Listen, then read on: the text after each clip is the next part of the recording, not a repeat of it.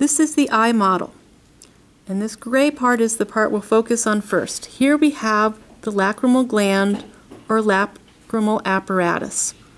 This will produce tears that wash into the surface of the eye, wash across, and then drain out through here. So this is that nasal lacrimal duct. Remember that small hole that we had in the lacrimal bone? That was for this to come through. The muscle around the eye is the orbicularis oculi, which we also covered in our chapter on muscles. Now that takes us to the fibrous coat of the eye.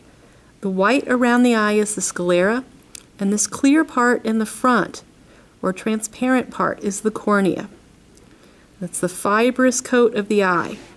Associated with this, we have several muscles that attach to the sclera. We have 4 straight muscles. This is the superior rectus. There'd be the inferior rectus down here, the medial rectus, and we know medial versus lateral because of where that lacrimal gland was. And that makes this the lateral rectus. When I pull this layer off, we can see a second muscle here that's oblique in nature. That is the superior oblique, and on the bottom side we would have an inferior oblique as well. This brown layer that we are seeing here is the choroid coat, and when we turn that area over, that lighter colored area with blood vessels that we see is the retina. On the retina there is a little pink dot right here. That pink dot is the fovea centralis.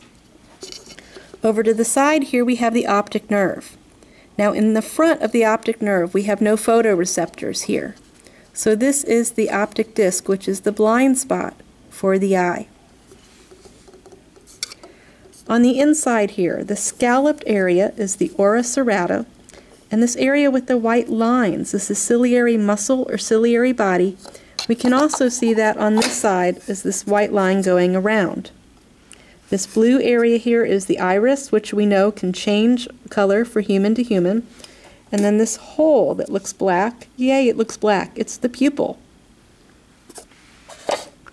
Now if we take our cornea, well, let's turn this to the side first. So we have the cornea and the lens standing up, should be like that.